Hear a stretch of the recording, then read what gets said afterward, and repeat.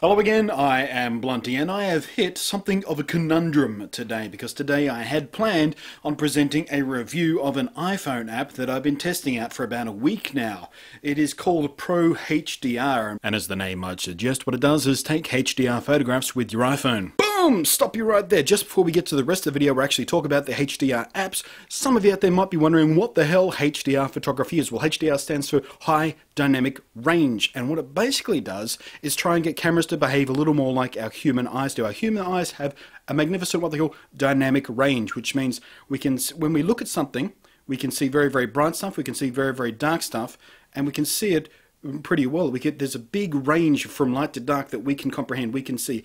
Most cameras, however, have a lot more trouble with the dynamic range, and you've probably seen this yourself when you're using your camera phone and stuff. If you point it at something, say you're taking a picture of a building, and you expose for the building so you can see all that lovely brickwork or whatever you're taking a picture of, and the sky completely blows out. You lose all detail in the sky. It just goes white. You can't see the blue or the clouds or anymore. It just goes white because it's exposing for that darker part of the image. What HDR does, taking a bunch of different exposures, so you expose for the bright stuff, you expose for the dark stuff, and then you mush those pictures together into one image, and so you can see all the details in the shadows, but all your highlights are still crisp and detailed there as well.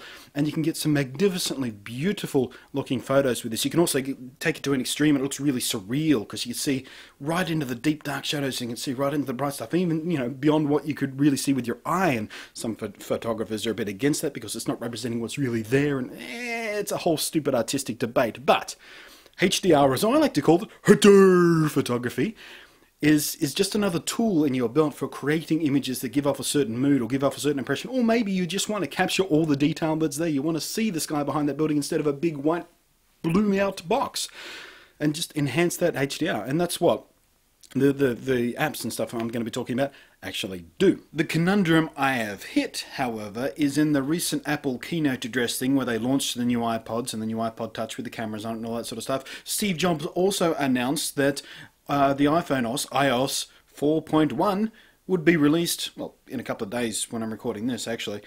And one of the things he talked about that was included in that update is built-in HDR photography. So you don't need a separate app to do HDR anymore. And I went, I've clearly wasted a week reviewing an app that is instantly and absolutely redundant now. If it's built into the camera app on the iPhone 4, what's the point of having a separate app? But then I got my hands on the Gold Master Developers version of iOS 4.1, which I installed on my phone, and I discovered that the built-in HDR, while a lot faster to take a photograph, it's just one button, press one click, it does it automatically, boom, it's kind of cool.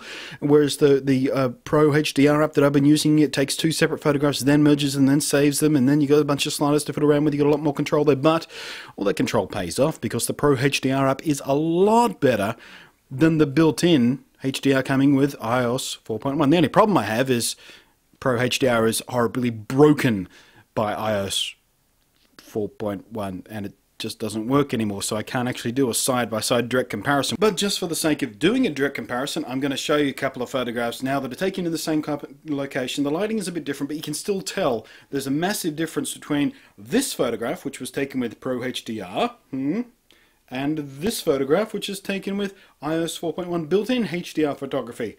There is a huge difference. The Pro HDR app still takes far better HDR photos than the built-in stuff does. The built-in stuff does it faster, so it's a lot more handy if you're just doing stuff nice and quick and simple. But if you're taking a photograph as opposed to a snapshot, you're still going to want to use a separate app like Pro HDR, which is a superb, the best. I tried out several different applications. Pro HDR is the best HDR application that I have found on the iPhone so far. Because you can do it manually, you can take two separate photographs manually, then tell it to merge them. You can even pick photos out of your library and merge them after the fact, or you can tell it to do it automatically, and you just point at something, you press the button, it analyzes the scene, picks the light bits, picks the dark bits, analyzes, takes two pictures, then merges them, then gives you some sliders so you can tweak it a little bit. It's brilliant, brilliant, brilliant app. So there you go, I didn't quite waste a week of my time fooling around with this Pro HDR app. It turns out that it is still worth buying these apps, and the people who make these apps just haven't been... I'm constantly worried that if they build something that's awesome, Apple are going to do what Twitter is doing, and every time they see someone else doing something awesome with their service, they go, yeah, okay, we'll steal that idea and make their business model redundant. But no, that hasn't happened here. Pro HDR, remember it, go buy it now if you've got an iPhone, go experiment with it, because you can take some spectacularly beautiful photographs with it, and I love it. So I've been Blunty, still am. Thanks for watching, and I'll catch you next time. Why do I keep saying that? I've been Blunty. Well, I've been Blunty all the way through the video, but now I can go back to being Nate, perhaps. Ooh, meta.